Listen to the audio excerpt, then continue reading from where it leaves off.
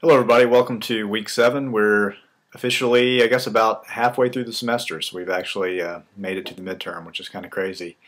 Speaking of which, we have our midterm exam coming up next week. It will be similar to the quizzes. It's going to be multiple choice, true, false, but there are going to be short essay questions as well. When I say short essay, I mean like 2 to 3 paragraphs. And another difference is that it's going to be closed book. So I will open up the midterm on, I think, 7 a.m. on Friday. It'll be open until Saturday at midnight, and that's next week. That's the weekend before spring break.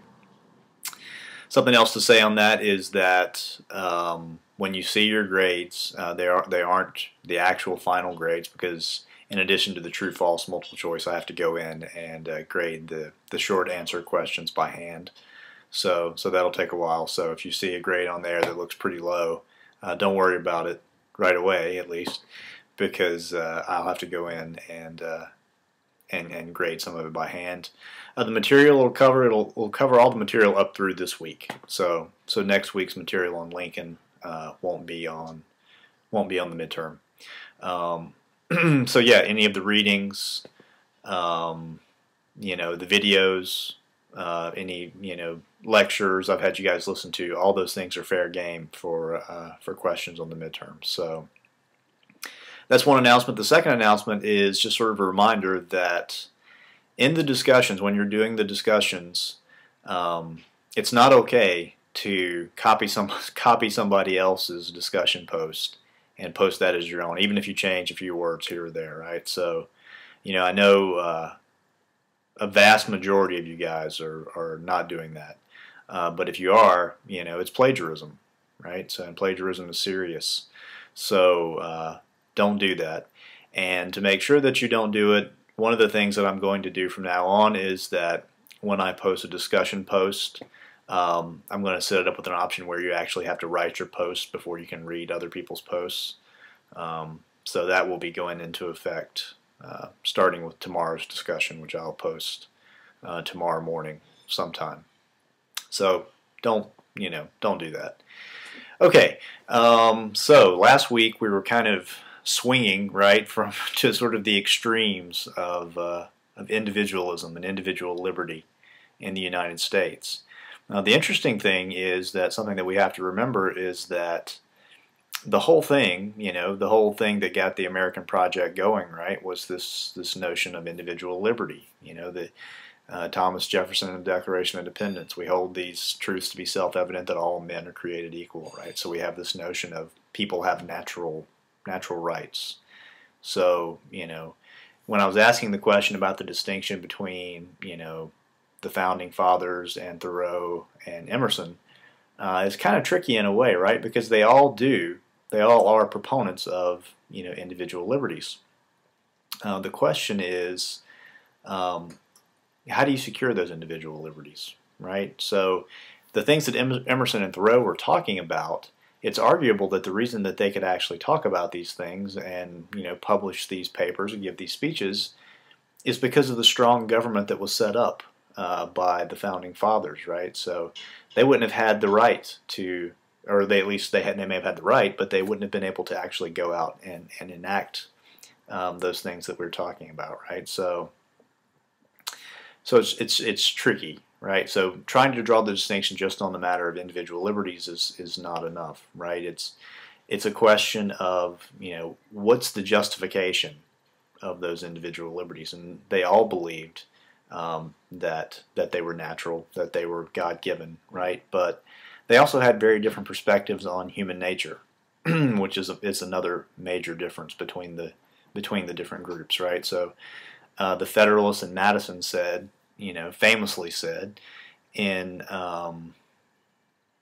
the Federalist Papers that if man were angels, no government would be necessary, right? So right away they're talking about man as sort of flawed, right? And man is somebody who actually needs a strong government to come in and sort of keep them in check, right? But of course, Emerson and Thoreau seem to think that man is not inherently bad, right? And I mean that's when Thoreau makes his famous statement, that government is best which governs least. And he says eventually the government is best which governs not at all, right? And when men can sort of rise past, this need for government, right? So you have the two very different perspectives on human nature. The founders, and even Jefferson as well, because Jefferson was an advocate to a much more limited degree for a strong government and state governments, right? He knew that there was a need for some sort of artificial body to actually, keep people in check, right? And, Thoreau and Emerson were saying that, rather than looking to this particular community or this particular body or institution to provide our rights, well, we have those rights. So let's exercise them, right? And let's transcend our nature, right? Which of course is, American transcendentalism, is largely derived from the works of Emerson and Thoreau. So that was a philosophical movement that arose.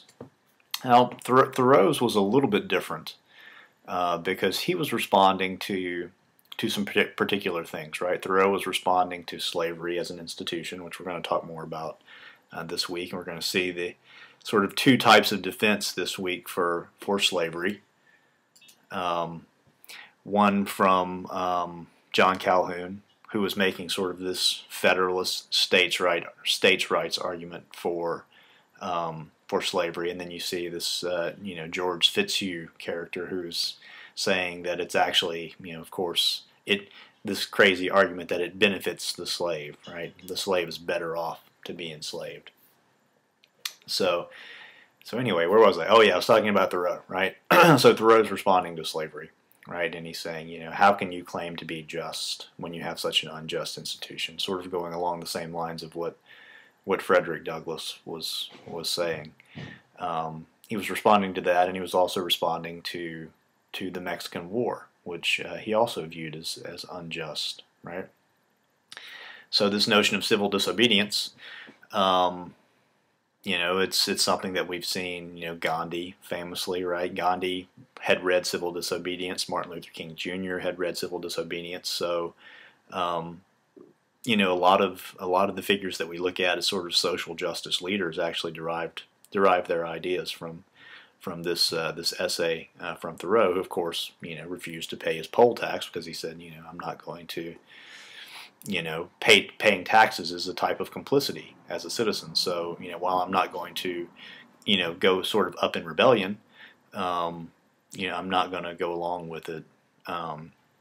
Somebody in the discussion post made an interesting and a good observation that essentially the founding fathers were doing the same things, right? But it wasn't civil disobedience in their case; it was armed disobedience. It was revolution.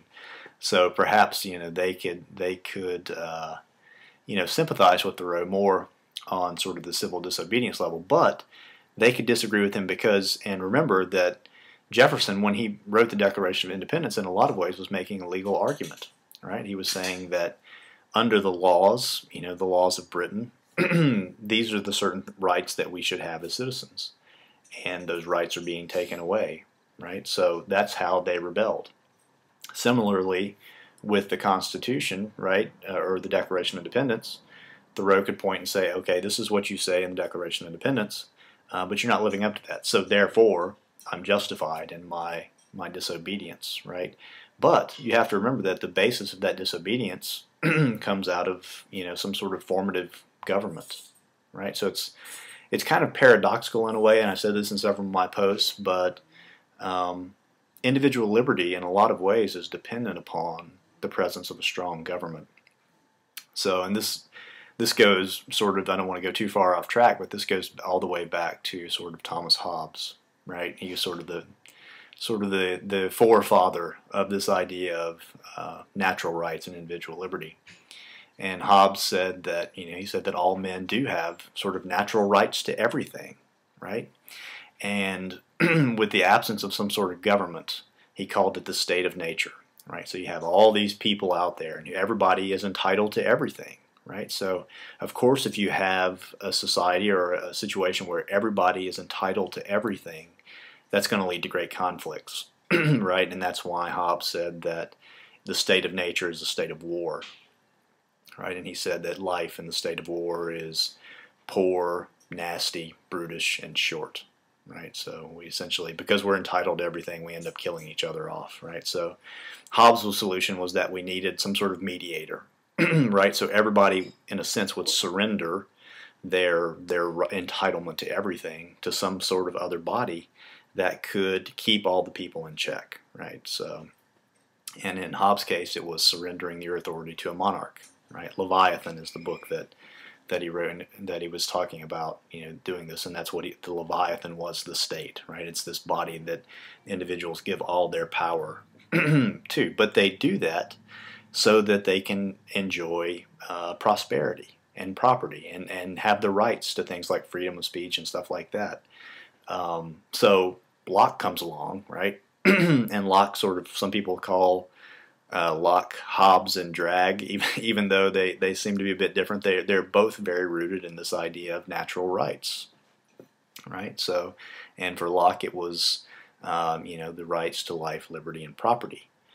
And so anyway, but once again, Locke thought that there needed to be a strong government put into place to protect individual property rights, right? Because that's what people would pursue to actually be happy, right? So there's this balancing act between having the rights that you're entitled to, right, and having some sort of body there to protect those rights, to make sure that it's not dog eat dog and we don't end up in the state of war. So yes, we do have these natural rights, but without some sort of adjudicator or mediator, we eat each other alive. At least that's the argument that Hobbes and Locke and that the founders would make, right? Now, Emerson and Thoreau may not go along with that, right? But the very reason that they could make those particular arguments was because that there was a government like that in place, right? And I think it would take sort of a fundamental shift in human consciousness, and that's perhaps what Thoreau was talking about in some of the cases when he says, when man is ready.